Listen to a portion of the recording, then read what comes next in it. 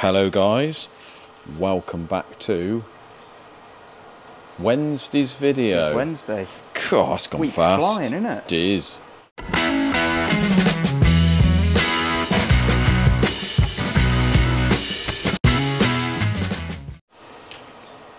Just polishing up the old safety glasses, mate. Yeah. Got a little job on the mill. I've got mine on too. Got yours on too. Fresh jumper. Just removed the old hazardous Standard, got to do that drawstring or whatever Yeah. they call it. That's going in the bin. Should save me a head. Yeah. Do you want any gloves or anything, mate? Or are you alright? I'm all right for gloves. Yeah. Not too. Cool. I should be all right for. I'll risk the dermatitis. Yep. But yeah. So you have got a crank to balance for a Lotus, I believe. Yes, it is a Lotus Elan. And the driver we've got ain't too good. No. So this is a driver out of something else. You can see we've got a 5/16 by 8.5 deep I think it's slot. Yeah. So that fits on our machine and the machine drives that. That will screw into the thread on the end of the crank that holds the pulley on. John has turned one up today for the Lotus. Yep. A better fitting one. Yeah, because the other one was terrible. But, and I'm just putting a slot in it. So we have a whatever size that is, slightly less than 8mm. Probably 5/16. Probably 5/16. And I'm just putting a slot in it. Nice. So, as I say, we've got to go 8.5mm deep, mate. Yeah. I'm doing 20 thou cuts, which is 1/2 mil. Very conservative. Yeah. We've centered it, so what I'll do is hold this in the three-jaw. And what I do is touch on the back, touch on the front, half the distance, zero it, and we know we've got the centre. Ideal. So that's how we make the drivers for the crank balance machine. Nice. Busy day yesterday. Busy day taking in work, Yeah, wasn't it? It was a hectic day, really, wasn't it? Very hectic day, very strange day. Close Yeah. and a bit muggy. Dripping with sweat. By the Very end of the day. tired men. Yeah. But yeah, yesterday was very busy taking in work. So we've gone from being fairly busy to swamped, as John would Rammed, say. yeah, Swamped. Which is good, mate. I like it when we're swamped. Yeah. I feel happy when we are swamped. There's always stuff to do. There is indeed. So what have we had in? We'll show you in a minute, but we've got another Cosworth turned up. Yeah. Full Monty. It's out of a 4-wheel drive Sapphire. One owner car. Really? Yeah, done 120,000 mile on its original engine, which is blooming good. Respectable, that. It is. Say one owner. Car's all good, he said, didn't need restoring, just tarting up a bit, but he wants the engine freshened up and obviously looking very nice. Yeah. You can tell it hasn't been messed about with because it's still got the cover on it. Yeah. And all the. It looks like someone's attempted to recon the rocker cover at some point. Yeah. And haven't faced over the top, which yeah, looks a bit doesn't look too great. rubbish. What's that little motor you're tackling at the minute? It's just the bottom end for a A-series, but it's out of a Morris, I believe. Oh, is it? What, 1,000? Yeah. Yeah. Well, let's go and have a little look in there, mate. Have a look at that. More importantly, still got to rip the Perkins to bits. So that's a V6 Land Rover, so like the 3 litre that we're doing in there. Yeah, it's a 306 DT, isn't it, that one? Yeah, this is for actually one of the technicians at Land Rover. It's his own vehicle, and he's rebuilding it. But this one, unfortunately, obviously the cranks are a problem on these. It can break the crank, it can do ends. Worst of all, this is a worst case scenario, it actually spins the main bearing shells. So it does a main and spins it in the housing. Yeah, you can see the heat that's gone through there. Yeah, you can see, and on this one's even worse. Oh, yeah. So apparently, he said that Land Rover actually do, not only do they do undersized shells for the crank side, but they do oversized externals for the housing. Yeah. So the only reason Land Rover are going to do that is because they know there's an issue, don't they? So all you've got to do is line hone these Right. And then you can get a bigger. So he wants these measured just to make sure that we can hone it and do something with it, basically. But yeah, that to me, when they're supplying that almost. I'm not saying this is the reason. I mean, if it was sort of 40 years ago, most manufacturers probably would have done that, but nowadays... The only company I know was Ford did it with the Crossflows, with the Pintos. They did a 15th thou external from standard, so whether they had a bunch of blocks which needed to be owned, but if you took the shells out, even though they're original, they would have a 15th thou. So when you did a Pinto, you would always have to measure the housings to make sure it's not a standard one, because if you buy a standard external bearing, they're not going to fit in. This is an LS block. Oh yeah. LS1, LS3, I can't remember now. This is in for the customers building this. This has come in for us to check over, make sure it's all right, make sure the bores are good, and give it a pressure test. Nice. Just make sure it's a good block before he goes ahead and chucks a load of money and builds it. Yeah. So yeah, quite cool, the old LS motors. These, I think you can buy a crate motor, one of these, fairly cheap, can't you? Yeah. Under 10 grand. Big power as well. Decent power. That's what Wayne's done, the one that's the BMW we're copying. I think he bought an LS. The 3 and the 7 are good ones, I think. Yeah, I think he bought an LS3, chucked that in, 500 odd horsepower. Jobs are good and about 7 grand. Ideal. Ain't worth messing about with. Who knows, mate? One day. Well, could have something LS powered. Well, we'll see how we get on with the little 3.2. Yeah. But I like the sound of the 3.2s there. So yeah, this is the Cosy, mate. Yep. See, it's a little bit tired. Yeah, definitely. A little bit weathered on the external, which is standard stuff, isn't it? See what you're saying about that cover there. Yeah, someone's painted that, but they haven't faced over the top. Whatever floats your boat. We will do that in a nice original red. Yeah. So it'll all look, this will all look spiffing. Piddly little turbo. It's a little T3. So good job there, I suppose. The only ones that had the T34 was the later Escorts. Yeah. Really, the big turbo Escorts they call them. The later Escort Cosworths had the Ford ECU and a smaller turbo than that again. Right. But they were nice and drivable. They spooled up quick, and they were better on the road as standard cars. Probably really better management, I suppose, by then. Yeah, but the first thing that people do when they push any more than about 300 odd is T34 set of greens, isn't it? But this one is all standard, which is nice, really. Refreshing.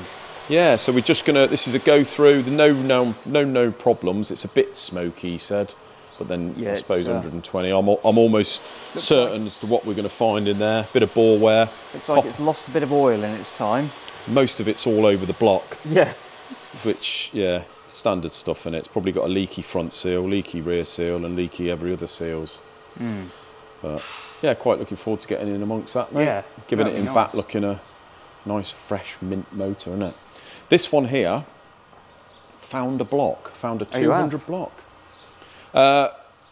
There's 2 or 3 options, but I'm not sure what they're like. But this block that we're almost certainly going to have is from Portugal. Right. It's a standard block, and it works out pretty good money, really. Under 2 grand with delivery from Portugal. Thank you, John. John can hear us on camera, so he gets the hammer out. Perfect. Does it every time. So that's good news. It means that we can almost certainly get this done way before September when he needs it for his wedding. Right. I've seen a couple of comments, people asking, why do you never use some of the sort of aluminium recreation Cosy blocks? Used them in the past. The one main reason we don't use them is they're about 6,000 quid. Not cheap then? No. Not a cheap alternative? No. So, yeah, if people want to create a lightweight motor version of the Cosworth, you know, I think with a head and a block from Smith & Jones, it's probably 10 or 12,000 quid now. So it's a fair old chunk of money, isn't it? And then you've got to build the engine and put pistons and rods and the rest of it in. They're nice, they're great motors, they're great blocks. Obviously the aluminium, they're nice and light compared to the 200s. Fairly strong, I mean, they're as strong as an alley block can be. They've got all the trick liners in them. There's various options. The good thing about them, you can build them bespoke, so you can have them, make them whatever bore size you want. They do them with through bolts, so you know the bolts that go through into the mains. Oh, right. They've got billet main caps, and they're head bolts as opposed to the long studs. They're like extra long studs, and they go into the main caps. Oh, so the whole motor is... So it's a bit like them K-Series. A little bit motors, similar, then. yeah. So yeah, they do some fairly funky, but you're paying the money, aren't you? Well, I suppose it's less something that you would choose to do, more something that's up to the customer, isn't it? Exactly, yeah. As I say, we've done it once or twice in the past. Customers, the last one we did was a Mark 1 wide arch, real nice bit of kit, nice. RS 2000 thing. But I'd like to see one of them blocks one day. That's got like, we built nice. like a 600 horsepower spec, all aluminium, yeah. Nice. But it's 25, 30 grand, isn't it? It's a lot of money. Yeah, it is, yeah. Once you start buying all that stuff. So yeah, that's the main reason we don't do that. I mean, it's enough for a second-hand 200, isn't it? 2 grand, yeah. but yeah. It's a lot less than 6. Yes, it is. So yeah, hopefully, as I say, something can come of that in the next week or two. This is your little A series, isn't it? Yeah. So this come in, he'd already taken the head off. Yeah. And took a piston and rod out. So I'm just stripping what's left of it, really. Okay. So this is just washed. This is just to go through. Yeah, I think so. It looks like this journal here is not very good. Ah, right. So the crank could need grinding. Probably needs grinding. If hopefully it's not bent. Yeah. I don't know, but yeah. Customer's bought most of his own bits. Yeah, he's got a lot of bits. He's a decent bloke, this customer. He buys the decent stuff, so we don't mind that, really. Yeah, he's got all the bits, so yeah, just quite a simple little 8 series, really. Turn that around fairly smartish. This one here, mate, we're looking forward to getting in amongst that, aren't we? Yeah, definitely. This is the black top Z-Tech, normally aspirated, going to be 210, 220 horsepower by the end of it. Customers bought a load of funky stuff. We've got to buy, I think we've got to buy cams and stuff, but he's got the Piper pulleys there. He's got aluminium sump, which is fairly trick. A load of other bits there. We've had a little sort out. Yeah. He's got like his front cover and all this stuff powder coated. Yeah. I think he wants the rocker cover that's similar colour, doesn't he? Yeah. Rocker cover looks funky. We'll show you that when we get to that stage. But that's like a period, because it's going in a Mark II Escort. BDA it's like a BDA style cover, isn't it? So that'll look really nice. We've got to port the head, match it all the rest of it. So yeah, I'm looking forward to doing that. Yeah. And seeing what it produces in the end. Yeah.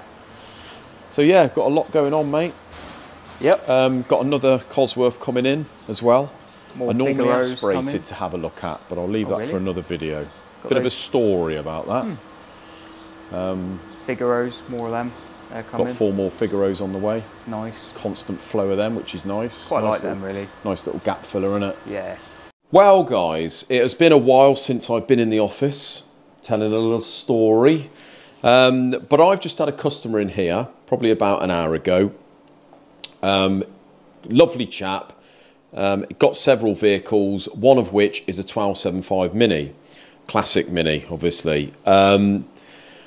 Now, he just told me a little tale. I'm not going to go into the full story, but the reason he's been coming here for years is he used to get us to do machining, etc., and then he'd build his engines and what have you.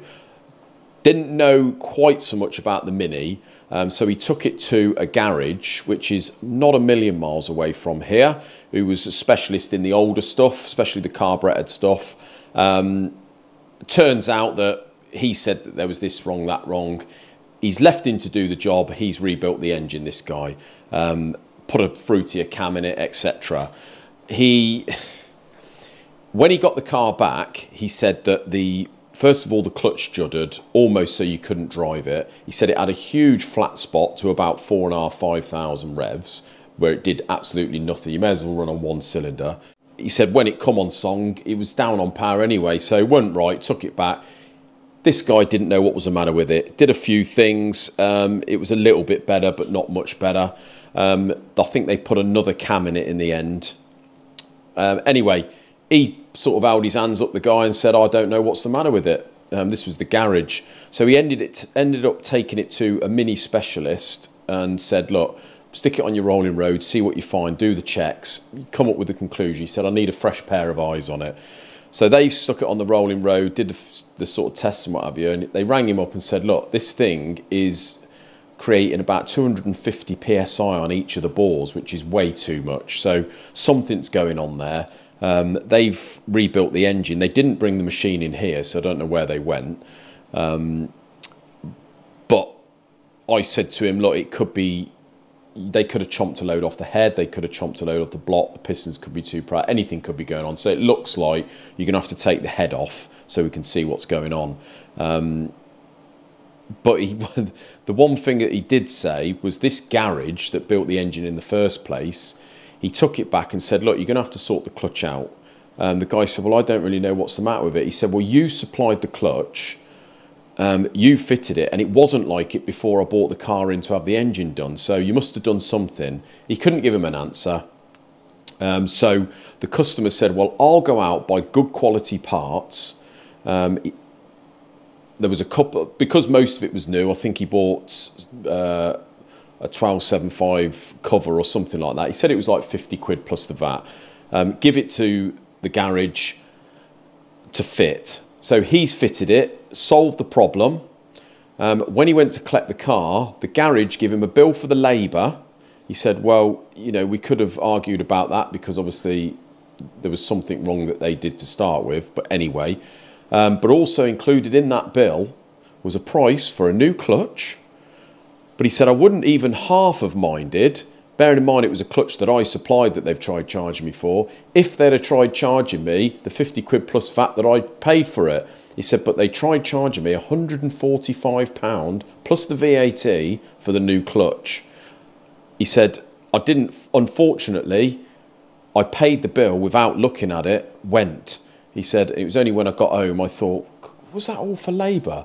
And it turns out they've charged him not just for the clutch, but for a couple of other bits that he bought. So I said, how they did that. I mean, whenever we do a job, we present a job card, write on the job card the parts, but I always keep paper copies of our purchase invoices with the job card number on them. Also, they are put into Sage on the computer, so I go off the job card when I'm doing the invoice, but then I also refer back to the folder and see if there's any invoices we've missed on the job card. So we know what we've bought and what we haven't bought, even if the job's been going on for months. So how they've managed to try and charge him 3 times as much for a clutch as he paid for it, when he actually paid for it, I do not know. But yeah, I just thought that was a bit cheeky, slightly funny in some ways. But anyway, hope you have a great evening. Until Friday's video, take care. Cheers, guys.